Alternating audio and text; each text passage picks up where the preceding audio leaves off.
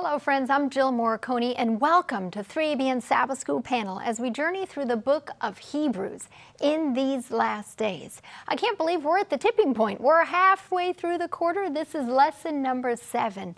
Jesus, the anchor of the soul. If you don't have your own copy of the quarterly, you can go to 3abnsabbathschoolpanel.com. That website again is 3abnsabbathschoolpanel.com. You can download your own copy, or we always encourage you to visit your local Seventh-day Adventist church, ask them for a quarterly, and join the Bible study there. Join us now for this edition of 3ABN Sabbath School Panel.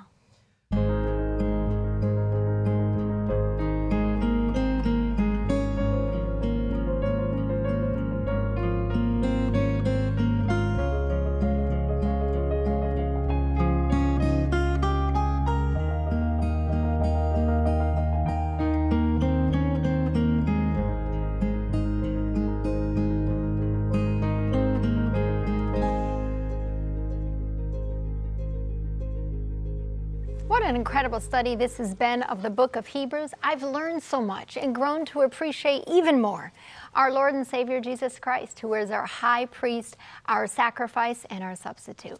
I want to introduce to you our panel. No strangers to you at home. It's just so good to get in and study the Word of God with family. And that's who we are on the set. Amen. To my left is Pastor James. So glad you're here. Good to be here, Jill. Always. Looking forward to your study. To your left, Pastor John Denzi. Glad you're here. It's a blessing to be here. Amen. To your left, Shally Quinn, my sister. Glad you're here, sis. I'm excited to be here. Amen. You notice everyone's talking a lot today. To your left is Pastor Ryan Day. Well, last but not least. I'll talk a little bit more. It's a blessing to be on Sabbath School panel. I love Sabbath School panel, and I love all of my brothers and sisters on this panel. Amen. Amen. And we love you at home too. You're part of the 3ABN Sabbath School family because you study with us every week, and we're so grateful for that. Before we go any further, we want to go to the Lord in prayer. Pastor James, would you pray for us? Absolutely. Let's pray. Father, thank you again so much for Jesus Christ. Thank you for how much this book means to us, this book of Hebrews, in these last days. And thank you that we can open its pages again. We just pray that the Holy Spirit will be here with us and also with everyone who's viewing, that you will touch our hearts, that you will draw us to heaven. And we pray this in Jesus' name. Amen. Amen. So last week's lesson was an incredible study. I was so blessed by it. We studied Hebrews chapter 5 through 7, did we not? Just those 3 chapters, and looked at Jesus as the faithful high priest. This week, Jesus, the anchor for the soul, is really a parenthetical insertion into what we studied last week. Now you say, what in the world are you talking about, Jill? Well, I studied English. That was my degree in school. And a parentheses is a word or a clause, something that's inserted as an explanation or an afterthought into a passage, but the passage would be grammatically complete without it. So all we're studying, the entire panel today, we're studying a parenthesis. It's this insertion into Hebrews chapters 5 through 7. We're going to study Hebrews 5 verse 11 all the way through the end of chapter 6. That is the parenthetical insertion into the theological exposition on Jesus as a high priest. Okay. So this parenthetical insertion has 2 portions. The first portion is a warning. It's the danger of falling away from Christ, the danger of spiritual immaturity, the danger of becoming discouraged in the journey, the danger of apostasy from God or even open rebellion against God. But it's followed, the second part of this parenthesis is encouragement. Jesus is the way of salvation. He's our hope. He is our high priest. Through him, we have immediate access to the Father. The promises given to Israel are extended to us. The hope given to Israel is given to us. You and I today can have assurance. We can have hope. We can have peace, victory, and salvation. We're going to cover all of that in this parentheses of Hebrews chapters 5 and 6. Our memory verse is Hebrews 6, verse 19 and 20. Let's take a look at that. Hebrews 6, verses 19 and 20. This hope we have is an anchor of the soul, both secure and steadfast, which enters the presence behind the veil, where the forerunner has entered for us, even Jesus, having become high priest forever, according to the order of Melchizedek. On Sunday's lesson, we tackle a passage that can be a little complicated, and I'm just doing the very first portion of it because Pastor James and Pastor Johnny are going to cover it even more. Sunday's title is Tasting the Goodness of the Word. You know, they say that Rome wasn't built in a day. Have you heard that expression? Yep. And I would suggest to you that a marriage doesn't crumble in a day. You don't go from marital bliss to the next day, I hate you and I'm going to divorce you. It's a process to get from A to Z. It would be a process that takes time. Your child doesn't walk away from Jesus in a day. It's a process, daily choices, where they're maybe in love with Jesus and all of a sudden you end up over here and say, I don't even know if I know this person because they've so turned away from God.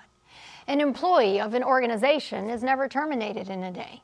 It's a process that takes much time and discussion before that decision is reached. You know, we all make choices in life. Our thoughts impact our feelings, do they not? Our feelings become our words. And our words, of course, actions, and then habits, and then character, and that becomes our destiny. So, you know, it starts back in the mind. We say, okay, well, you just did such and such, and that became your destiny. No. Our thoughts, the thoughts that we have, and the feelings that we hold on to, you take that to its logical progression, and you end up over here with your destiny and where it is determined. So I want to look at this passage with that in mind. We're in Hebrews 6. We're going to pick it up in verse 4. It is impossible for those who were once enlightened and have tasted the heavenly gift. We're going to go back and explore all of these verbs. Enlightened is the first. Tasted the heavenly gift is the second. Become partakers of the Holy Spirit, that's the third. Tasted the good word of God, that's the fourth. And the powers of the age to come, that's the fifth. If they fall away, to renew them again to repentance. So let's take a look at this. The believers were converted, were they not? They were once enlightened. What does that mean? I'm reminded of Paul. This is in Acts 26, his defense. Acts 26, 17 and 18. And what does he say? This is God speaking to him. I will deliver you from the Jewish people as well as from the Gentiles, to whom I now send you, to open their eyes in order to turn them from darkness to light, from the power of Satan to the power of God, that they may receive forgiveness of sins and an inheritance among those who are sanctified by faith in me. Paul's really talking about the commission that he received from the Lord Jesus Christ. But what was part of that? He was to open up their eyes. It reminds me of Colossians 1, verse 13. God's delivered us from the power of darkness and conveyed us into the kingdom of God's dear Son. So, these people were once enlightened. What does that mean? They knew God. They were enlightened. They understood. They had been transformed out of darkness into the kingdom of God's dear Son. They were walking in the light of the glory of God. But it doesn't stop there. They tasted the heavenly gift. You know, Psalm 34, verse 8 is a pivotal verse in my own experience. Because of this verse, I made a choice to follow Jesus. Psalm 34, verse 8 just says, taste and see that the Lord is good. Amen. Blessed is the man or woman who trusts in him. And because of that verse in my own life, I said, okay, God, I'm going to try you. And I actually gave him 2 weeks, which I'm not sure I recommend, but I said 2 weeks. I want to see, are you real? Are your promises real? Are you a real God? Can you do what you say in the Bible? And if in 2 weeks you don't show yourself to me, then I'm done with you. And in those 2 weeks, he so revealed who he was. What was that? That was tasting God for myself. I tasted and saw that he was good. So those who have tasted of the heavenly gift clearly have experienced God for themselves. Let's look at the third verb. They tasted the heavenly gift, that's the second. The third is they became partakers of the Holy Spirit. You know, in Galatians 5 tells us when we walk in the Spirit, we don't partake of the works of the flesh. If we've partaken of the Holy Spirit, clearly we're walking with God. We have the infilling of the Holy Spirit, as Shelley always talks about, pray for every day. the infilling of the Holy Spirit. What's the fourth thing? They tasted of the Word of God. I'm reminded of 1 Peter 2, verses 2 and 3. Peter talking, as newborn babes desire the pure milk of the Word, that you may grow thereby, if indeed you have tasted that the Lord is gracious. So they were enlightened by the Spirit. They partook of the Spirit. They had tasted of the goodness of God. They had tasted His Word. They had walked in His Word. And then it says the power of the age to come. This refers to the miracles that God will perform for the believer in the future, as well as the miracles in the present that He wants to do. And yet, in spite of all this, in spite of walking with God, in spite of knowing His Word, in spite of partaking of the Holy Spirit, you mean they're going to fall away? You mean they're going to turn away? Remember we started at the beginning? You don't go from A to Z in a day. So that decision does not happen overnight. You cannot be on fire for God, walking in the Spirit, being in His Word, witnessing, tasting, and seeing that the Lord is good. And you go from here to apostasy, to spiritual lethargy, to apathy, to walking away from God. There is a progression of the hardening of the heart. Yes. And I would submit to you from this passage, I see 3 steps in that progression. The first step is hardness of hearing, or the inability to listen. And where we find that, we just go back a couple verses. We're in Hebrews 5. We were in Hebrews 6. Just go back to Hebrews 5, verses 10 and 11. And it says, called by God a high priest according to the order of Melchizedek, of whom we have much to say and hard to explain. Why? Since you became dull of hearing. That's good. When I was growing up, we used to say to my dad when he was reading, he didn't hear anything else, but all he did was focus on what he's reading. And my sister and I would tease him, and we would come in and we would say, hey, Daddy, can we have this? Hey, Daddy, what about this?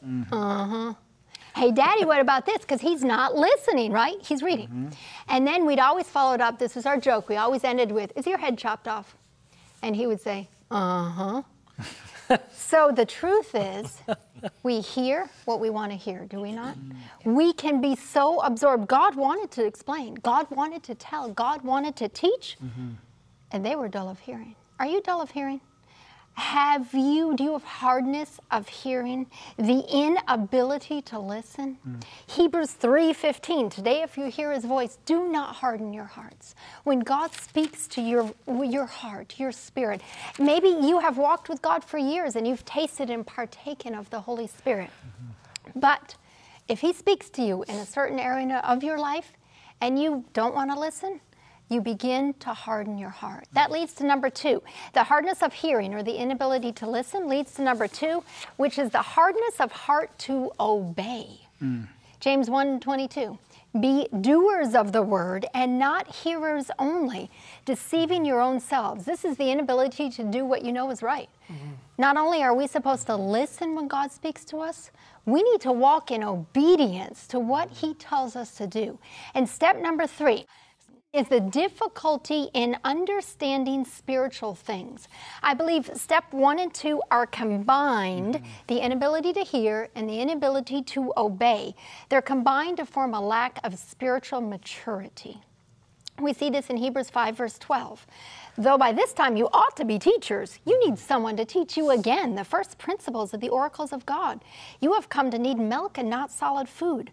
For everyone who partakes only of milk is unskilled in the word of righteousness. But solid food belongs to those who are of full age, that is, those who by reason of use have their senses exercised to discern both good and evil. So what is Paul saying? He's saying here that they lack spiritual maturity and they lack spiritual discernment. And why is that?